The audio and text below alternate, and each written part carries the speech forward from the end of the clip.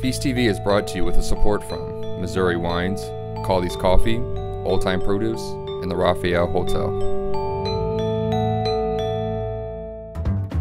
Today we are heading south.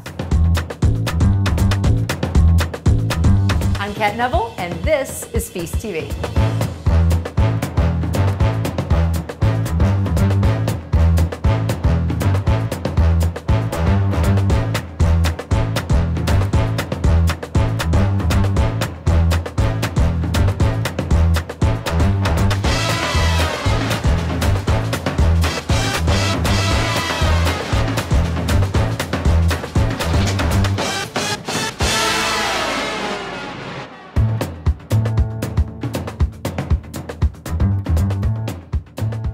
When you want a taste of something rich and tangy and satisfying all at the same time, where should you go? You should head south, and I mean way south, to Central, South America, and the Caribbean. Our first stop in this episode is at Mission Taco. They make their own masa fresh every single day from their central grocery here in St. Louis. Let's check it out.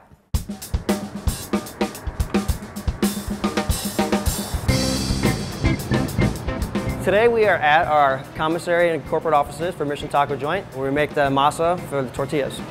So my brother Adam and I came up with this concept about 5 years ago to make fresh tacos, amongst other things, and great drinks in a really fun environment.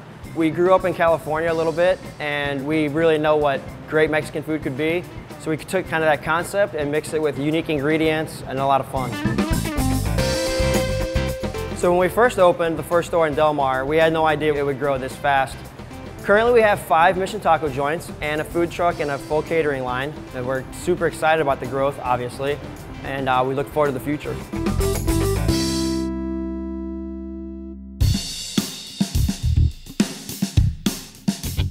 So the 2 different ways to make tortillas fresh is, one, you can buy corn flour in the store. It's a little 5-pound bag called maseca, and it's basically cooked corn that's been dried out and ground down into a flour. And basically all you do to that is add water, rehydrate it, and make a dough.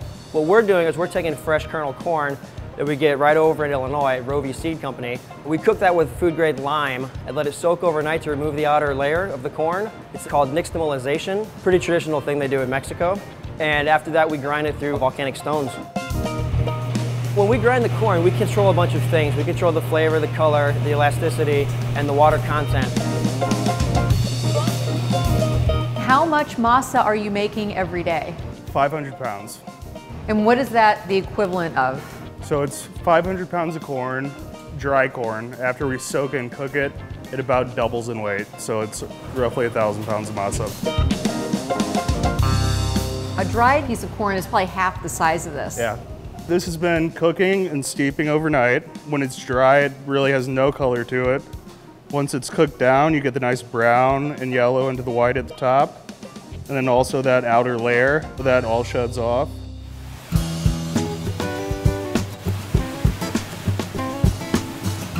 So the dried corn is dumped into the cooker, Correct. And then you add the food grade lime. What is lime exactly? It's calcium hydroxide, and it just assists with taking that outer layer off the corn.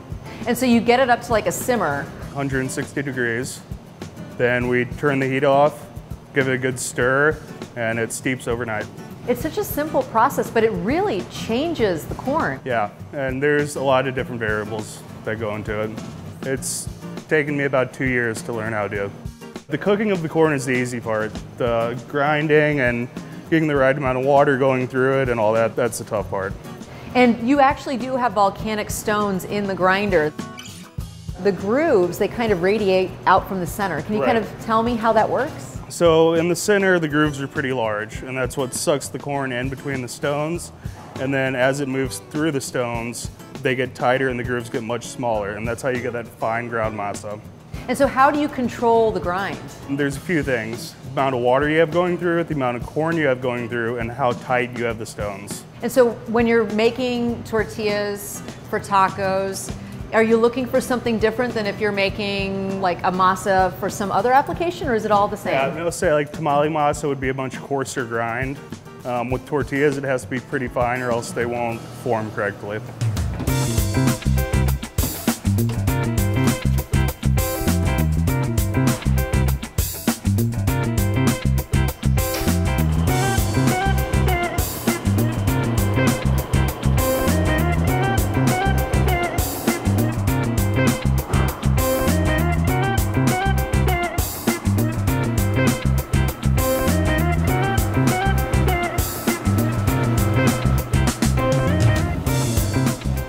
watched this corn be ground, and it was a really quick process. It took, what, 5-10 minutes? Yeah, we did a small batch this time. Generally, it takes about half an hour, 40 minutes to do. But that's for 500 pounds. Yeah, right. And this is only 100 pounds that we did today. This is the tortilla press. Right. And so all you do is you take this masa, you just run it through, and you just make your tortillas. You come out with, your pre-cut tortilla. And then so each restaurant, they make their own fresh every day.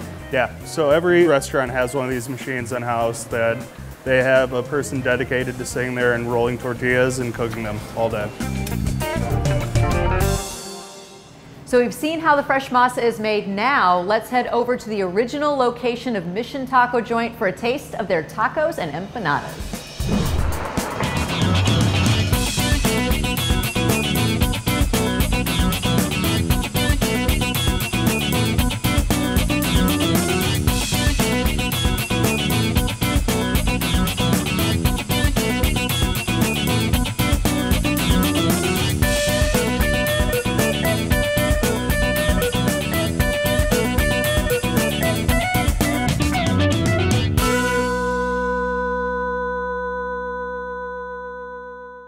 So as we just saw from the folks at Mission Taco, masa, which is an incredibly simple ingredient, is the basis of so much of what we love about Mexican cuisine.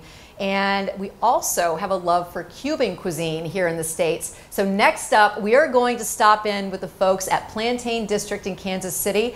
They have mastered the art of the Cuban sandwich, which layers pickles, mustard, and ham. Check it out.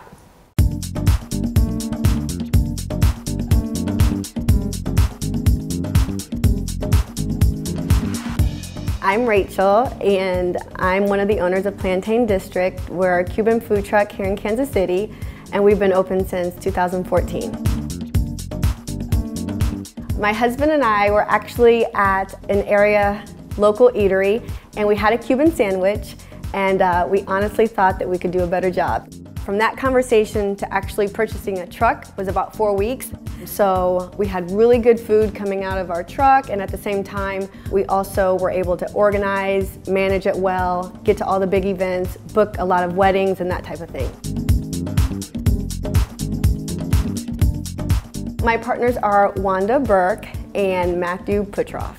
So basically, I usually try to stay out of the whole food creative process part of it. I stick to the business side of it.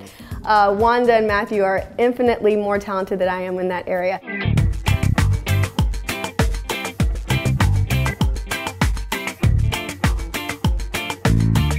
Right now we're in my home kitchen, and we are playing and testing new ideas for our concept that's going to be launching in the next few months. So right now we're just in a testing phase, but we're excited about what's coming up and where Plantain District is going. The reason we decided that we wanted to move and transition from a food truck to a container is it still has the feel of a food truck. We're used to working in smaller confined spaces, but at the same time it removes the mobility out of that, and so people know where to find us when they want to come and get Cuban sandwiches. As a food truck, we really loved getting together with other food trucks and providing basically like a food atmosphere, right? Where variation of foods, bring your friends, come stop by. When the container launches, we're going to be in North Kansas City, because right now North Kansas City is booming. They're creating basically like an entertainment district right now. And so our idea is to almost have an outdoor food court. So we would be one of a few containers set up.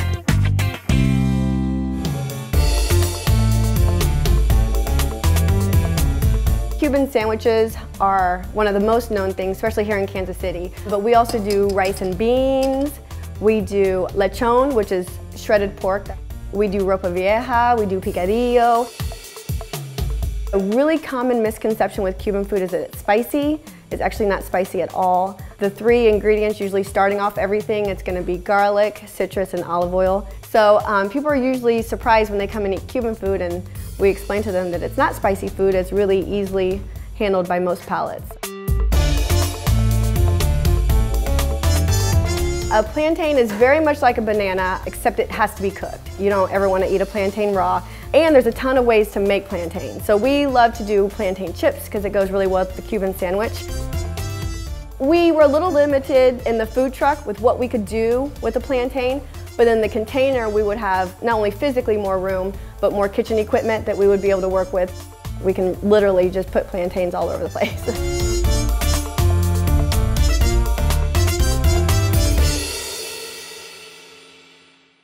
So while Mexican and Cuban cuisine are relatively familiar to us here in the States, Peruvian food, not so much. So we're going to head to downtown St. Louis and meet up with the chef at Mango. He is using local ingredients to create traditional Peruvian cuisine. The result is incredibly delicious.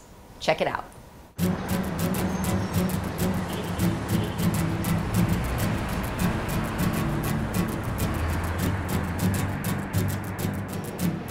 And our last stop in the episode is here in St. Louis at Mango Peruvian Cuisine. We're going to get in the kitchen with Chef Sergio. He is working with local farmers to create authentic Peruvian flavors on the plate.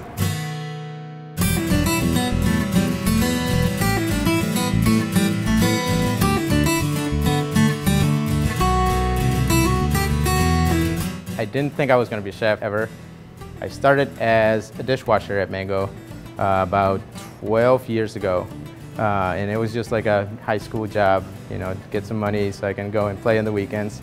And then I started like feeling like I wanted to learn my culture. I'm Peruvian, so I was like, I want to learn my culture. I want to learn my food. I miss my country, so I want to learn how to cook. I felt that I gained an identity by cooking my own food here at Mango, and that's my mission, to have everybody taste Peruvian food, basically. Peruvian food has such a long history. It's a multicultural cuisine, and it has been developing since 2,000–3,000 years ago. So the menu has evolved by us refining the ingredients we get here at Mango. Like, we're working with local farmers and having them grow Peruvian ingredients here, so that's actually very exciting.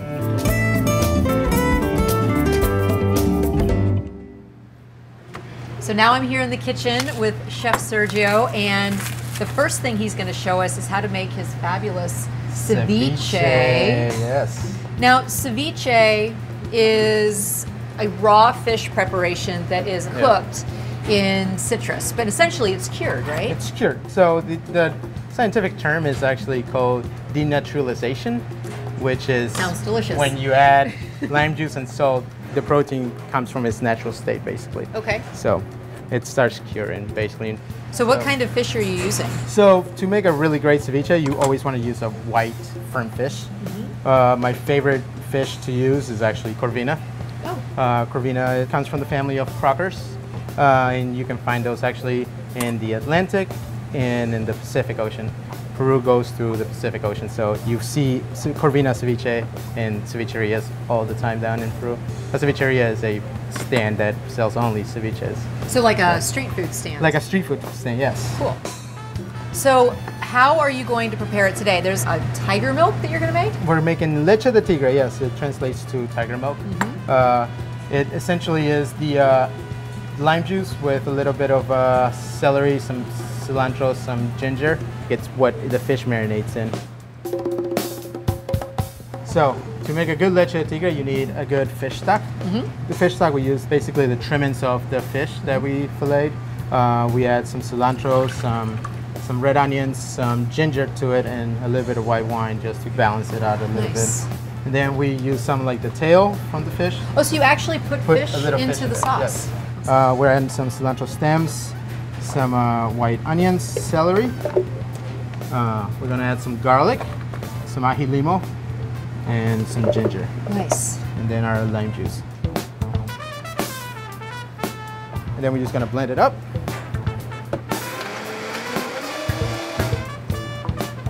So basically it's a puree ceviche, basically. So to make it finer, we want to pass it through chinois, and just so it's just pure, delicate leche.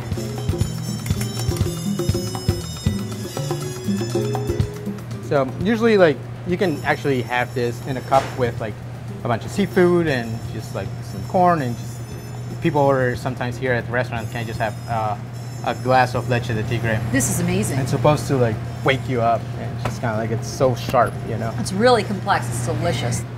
Now we have our leche, we're gonna make our ceviche. Okay. Ceviche is the flagship of Peru. You get to show the freshest ingredients, done in a very, very simple way, and it's just delicious. Let's plate it up. I like to do some sweet potatoes, kind of like balances the acidity and the spiciness of the ceviche. And that's our ceviche. Sergio, this is gorgeous. Thank you. The best way to eat ceviche, always with a spoon. So you get a little bit of leche, Nice. a little bit of the fish, and some sweet potato, and you just kind of like eat it up. Oh, I love it. It's like perfect summer dish, perfect hangover cure, just because it's got so much flavor into it. You know, it wakes you up. Cure yourself with some ceviche? Yes, absolutely. Love it.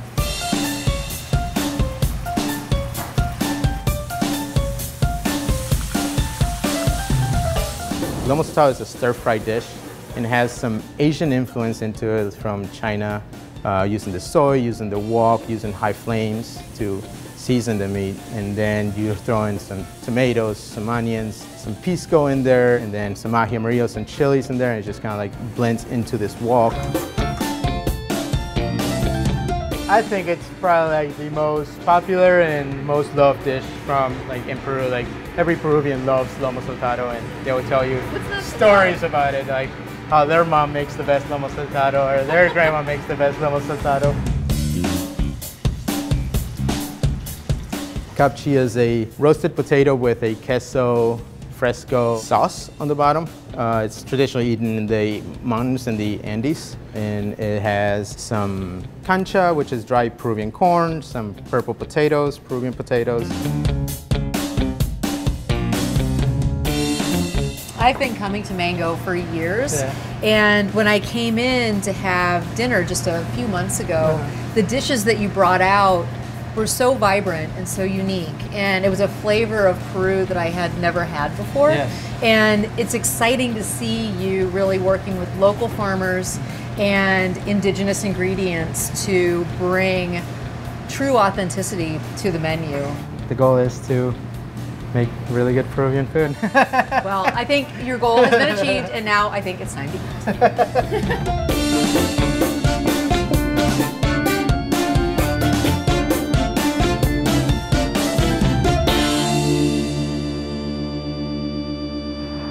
So we've had a taste of Mexico, Cuba, and Peru. Next up, we're gonna head to the kitchen and cook up some Brazilian street food. Come with me.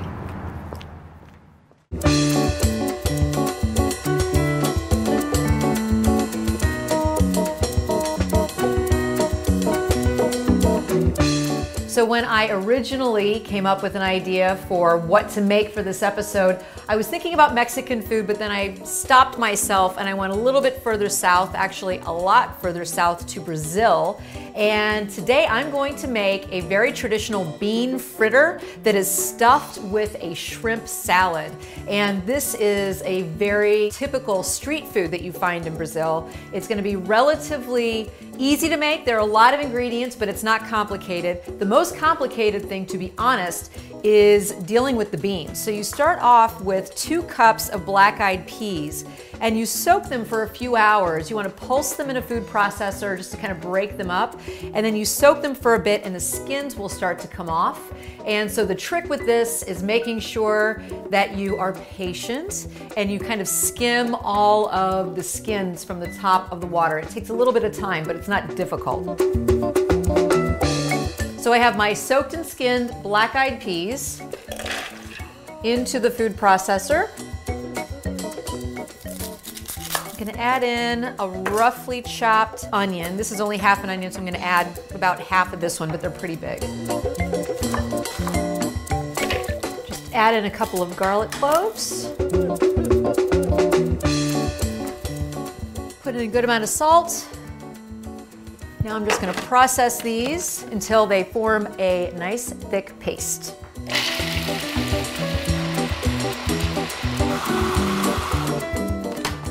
Okay, that looks terrific. And it smells really good. It's a really interesting way to use beans, and if you notice, they're still raw. So if you're looking for fun ways to work some beans into your diet, this would be one of them. I'm just gonna turn this into a nice big bowl, and then I'm gonna stir it for a few minutes so that it's aerated. Then we're gonna fry them up.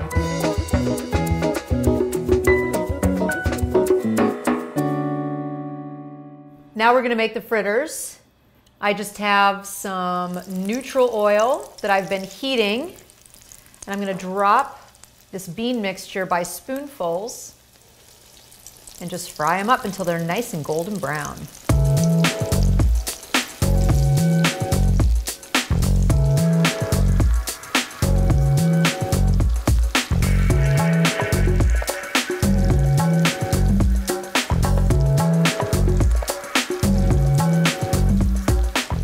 You might hear the word bean fritter and think that these might be like hockey pucks, but they are super light and fluffy. It's a really surprising way to use beans, which is exactly why I'm doing this recipe for my demo.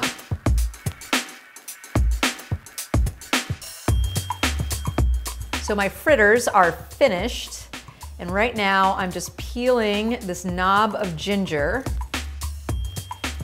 I love the South American approach to food because it really is very international, like we just saw at Mango, Peru. All the different flavors and cultures have combined to make a really vibrant and beautiful cuisine, and the same is true for Brazil.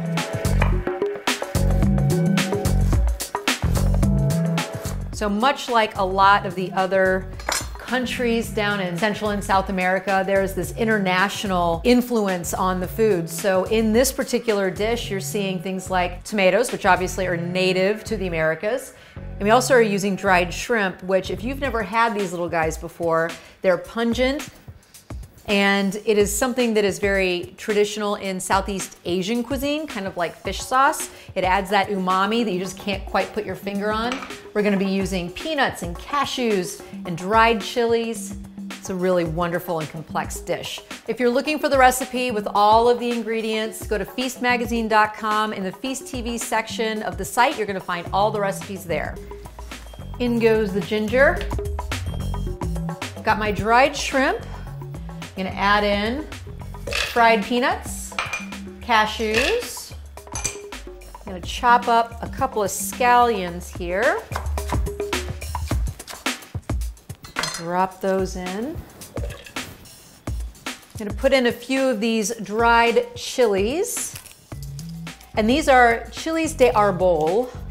If you can't find them, you can use another kind of chili, but this is gonna be the right and authentic flavor. A couple cloves of garlic, lots of garlic today here in the Feast TV kitchen. I'm gonna go ahead and chop up everything that's going to go into the saute pan, which is my onion as well as cilantro and parsley, tomatoes, and then my shrimp. I'm gonna process this into a paste, and then I'm heading over to the stove and I'm gonna start cooking.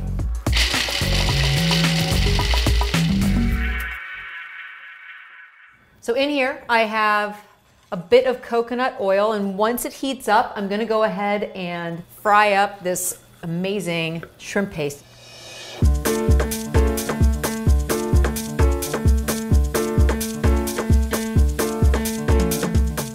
I'm gonna add in my onion. Now in go the shrimp and tomatoes. In this bowl is a cup of stale bread that's been mashed up with a can of coconut milk. And the coconut milk that I used for this is a little bit creamier than your average. It's more like a coconut cream, but it's gonna add a whole bunch of richness to this wonderful shrimp salad. And then the bread is going to help bind everything together. Let that simmer for just a little bit. I'm gonna add in some salt, and then I will throw in my cilantro and my parsley. This is one of those dishes in Brazil where everybody has their own version. It's a very common street food, but it's made in vastly different ways across the country. All right, I think we are just about there. I want to make sure that I don't overcook the shrimp, so I'm going to go ahead and turn off the heat, then we're going to go stuff those fritters.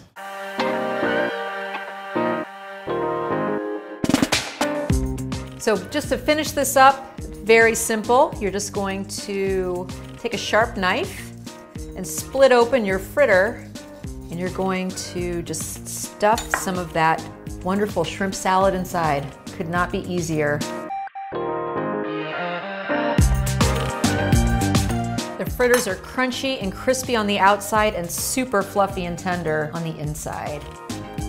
And this shrimp salad is spicy and rich, and because of the dried shrimp, it's a little bit kind of funky. It's wonderful, wonderful stuff.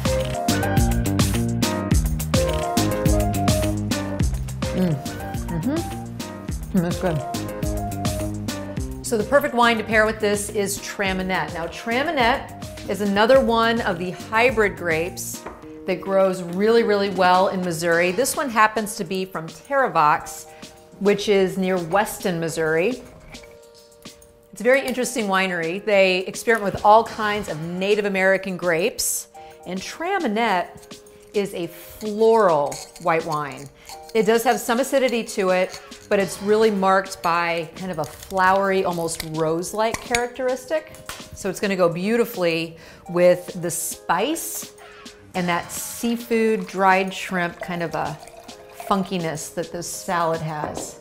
This is a really complex dish, and having an equally complex white wine to go with it will be the perfect pair. So cheers. Thanks for going south with me.